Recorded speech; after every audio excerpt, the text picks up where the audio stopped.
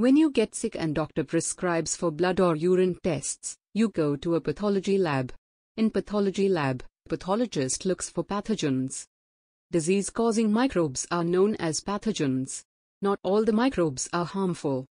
Recall that lactobacillus bacteria is present in curd and eating curd do not cause any disease. Pathogens can only affect our health when they are inside our body. There are several ways by which microbes can get inside our body. Through mouth. We eat our food through our mouth and any microbe mixed in food also reach our body. We drink water from mouth and drinking contaminated water can cause introduction of pathogens inside the body. You must have heard about food poisoning. Food poisoning is caused when pathogens enter the body through food. Through nose.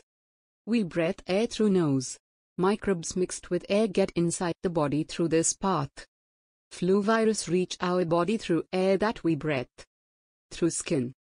Some pathogen enter the body through skin. A wound can also act as pathway for pathogens. Ringworm disease is caused by the spores of the fungus.